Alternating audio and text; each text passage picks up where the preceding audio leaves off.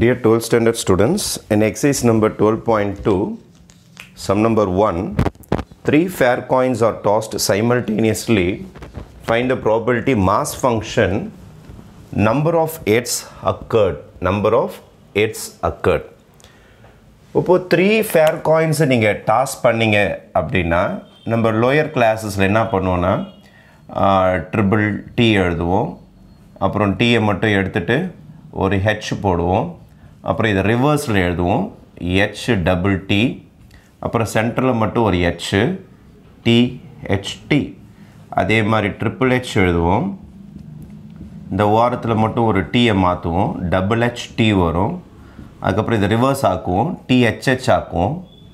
அப்புறம் சென்டரில் மட்டும் ஒரு டி போட்டோம்னா ஹெச்டிஹெச். இதுதான் நம்மளுக்கு சாம்பிள் ஸ்பேஸ். நம்ம இந்த மாதிரி எப்போ யூஸ் பண்ணுவோன்னா நம்மளுடைய lower கிளாஸஸில் n of s is equal to 8ன்னு போட்டுருவோம். ஆனால் நம்மளுடைய ஹையர் கிளாஸஸில் இந்த சம்மை கொஞ்சம் லைட்டாக மாற்றுறாங்க. இதே n of s தான், இதே s தான், இதெல்லாம் எந்த மாற்றமும் கிடையாது. ஆனால் இங்கே கொஷின் பார்த்தீங்கன்னா நம்பர் ஆஃப் ஹெட்ஸ் அக்கர்ட். நம்மளுக்கு லோயர் கிளாஸஸில் 2 ஹெட்ஸு, 3 ஹெட்ஸு, 4 ஹெட்ஸு, அல்லது 1 ஹெட்டு, அல்லது 0 ஹெட்ஸு, நோ ஹெட்ஸு அப்படின்னு க்ளீனாக இருக்கும் கொஷின். ஆனால் ஹையர் கிளாஸஸில் ஜென்ரல் நம்ம கையில் கொடுத்துட்றாங்க, நம்பர் ஆஃப் ஹெட்ஸு நம்ம கையில் கொடுத்துட்றாங்க. அப்போ நம்பர் ஆஃப் ஹெட்ஸு இங்கே mass function for number of ஹெட்ஸுன்னு சொல்கிறாங்க. அப்போ நீங்கள் ஒரு வேரியபிளை டிஃபைன் பண்ணால் அந்த வேரியபிளுக்கு பேர் random variable. It keeps on varying for each and every person. Random variable ஆர்வின்னு சொல்லுவோம், ரேண்டம் வேரியபிள் எக்ஸ். கொஷினுக்கு பேர் தான் ரேண்டம் வேரியபிள். என்ன question? Number of heads. Number of heads இதுதான் ரேண்டம் வேரியபிளோடைய மீனிங். இதுதான் ரேண்டம் வேரியபிளோட டெஃபினேஷன். எக்ஸ் என்றால் நம்பர் ஆஃப் ஹெட்ஸ். அப்போ value of X அல்லது value of random variable X, எக்ஸுக்கு என்னென்ன வேல்யூலாம் கிடைக்கும்? நீங்கள் ரொம்ப லக்கியஸ்ட்டு பர்சனாக இருந்தால் உங்களுக்கு 3 ஹெட்டு கிடைக்க வாய்ப்பு இருக்குது. கொஞ்சம் லக்கு கம்மியாக இருந்தால் 2 ஹெட்டு, இன்னும் கொஞ்சம் லக்கு கம்மியாக இருந்தால் 1 ஹெட்டு. லக்கே இல்லைன்னா உங்களுக்கு ஹெட்டே வராது. அப்போது இந்த மாதிரி ஒரே கணக்கில் 4 கணக்கு பிரிஞ்சிடும். ஒரே கணக்கில் 4 கணக்கு.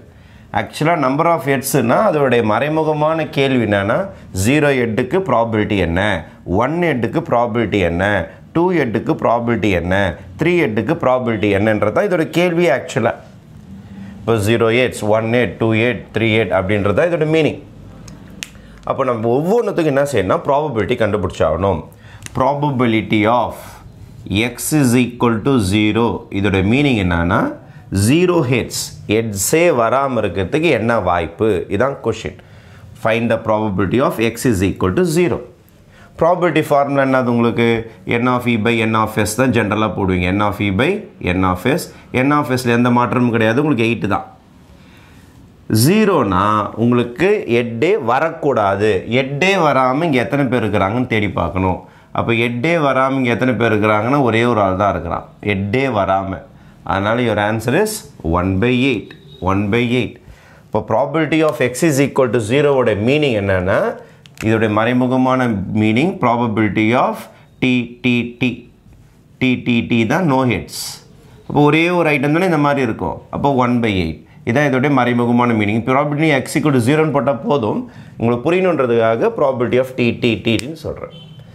அதுக்கடுத்தது probability of X is equal to 1. Probability of X is equal to 1 அதோட மீனிங் என்னென்னா எக்ஸாக்ட்லி 1 ஹெட்டு தான் வரணும்.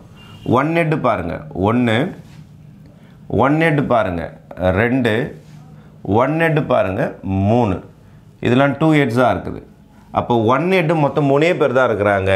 அப்போது 3/8. அதாவது அதே ஃபார்முலா தான், n of e by n of s. Answer is 3/8. Probability of X is equal to 2. 2 என்றால் 2 heads. 2 heads 2 தலைகள். 2 ஹெட்டு வர மாதிரி எத்தனை இருக்குதுன்னு தேடி பார்க்கணும். இப்போ ஃபஸ்ட் லைனில் எதுவுமே இல்லை. இங்கே 1, 2, 3. இங்கேயும் 2 ஹெட் இருக்குது, இங்கேயும் 2 ஹெட் இருக்குது, இங்கேயும் 2 ஹெட் இருக்குது. அப்போ ஆன்சர் இஸ் 3/8. லாஸ்ட்டாக probability of X is equal to 3 அப்படின்னா என்ன மீனிங்னா ப்ராபபிலிட்டி ஆஃப் கெட்டிங் 3 ஹெட்ஸ்ன்னு அர்த்தம். எக்ஸ் இஸ் ஈக்குவல் டு 3னா எக்ஸ்னா அது number of heads. Number of heads equal to 3, number of heads equal to 2, number of heads equal to 1, number of heads equal to 0. எல்லாமே notations தான். இங்கே definition நம்ம கொடுத்துட்டோம், number of ஹெட்ஸ்ன்னு கொடுத்துட்டோம் எக்ஸ்ன்னா. அப்போ x is equal to 3 னா மூணு தலைகள் எத்தனை இருக்குன்னு பார்த்தீங்கன்னா ஒன்றே ஒன்று தான் இருக்கும் உங்களுக்கு.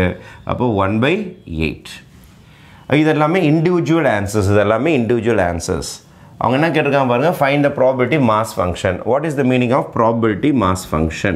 Probability mass function னா எழுதுன ஆன்சர்ஸ் எல்லாத்தையுமே we have to tabulate. எப்படின்னா மேலே random variable அதோடைய probability கீழே p of x is equal to x. அப்போ what is the random variable? What is the values of x? x ஓட வேல்யூஸ்ன்னு பார்த்தீங்கன்னா உங்களுக்கு இந்த random variable ஓட x தான் 0, 1, 2, 3.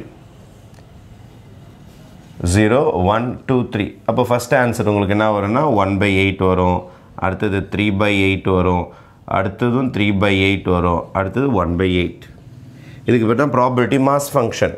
இதோடைய ஆன்சர் எக்ஸாக்டாக இருக்குது அப்படின்னா நீங்கள் கீழே இருக்கிற டேபிளை ஒரு வாட்டி ஆட் பண்ணி பார்த்தீங்கன்னா உங்களுடைய டோட்டல் ஆன்சர் உங்களுக்கு 1 வந்துடும். இதை ஃபுல்லாக ஆட் பண்ணி பார்த்தீங்கன்னு வச்சுங்களேன், total probability sigma PI is equal to 1 10th படிச்சிருப்பீங்க. Total probability is always 1.